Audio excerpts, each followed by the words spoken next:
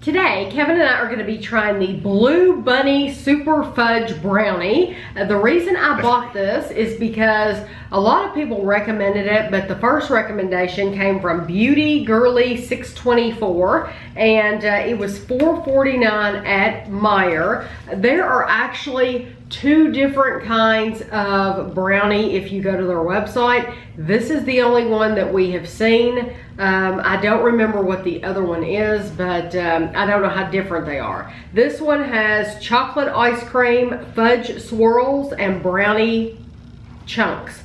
So Beauty Girly 624, you will have to let me know if this is the one you were talking about or if you were talking about the other one, because if you were talking about the other one, we'll still keep an eye out for it. That's not a problem.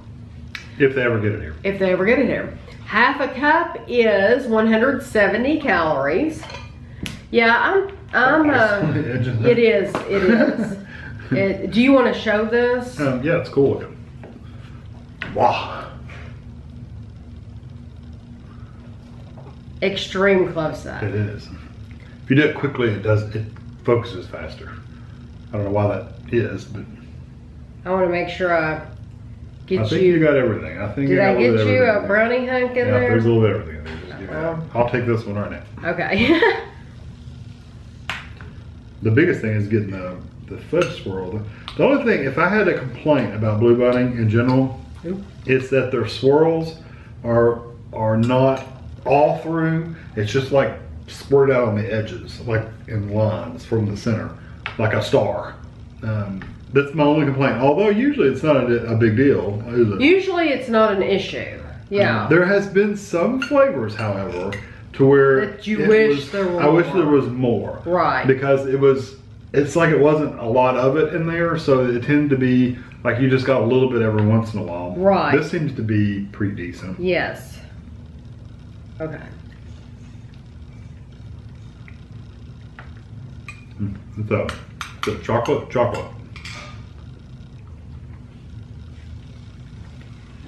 That's almost dark chocolatey. Mm-hmm. No, you know what that tastes like Hershey syrup.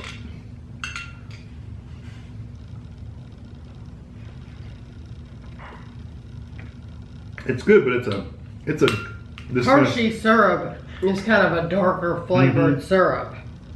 And it has it's gonna sound weird. Did you get a brownie chunk? I did. Okay. It has a dry feel to it. Does that make sense? Is that? Mm-hmm. It kind of, if you ever eat dark chocolate and how it dries your mouth out, this is kind of what that gives you, that little bit of that feel of that dryness. It's good ice cream. I like it. I don't like dark chocolate at all. I like it, but it's definitely not one I would probably buy again. I like it.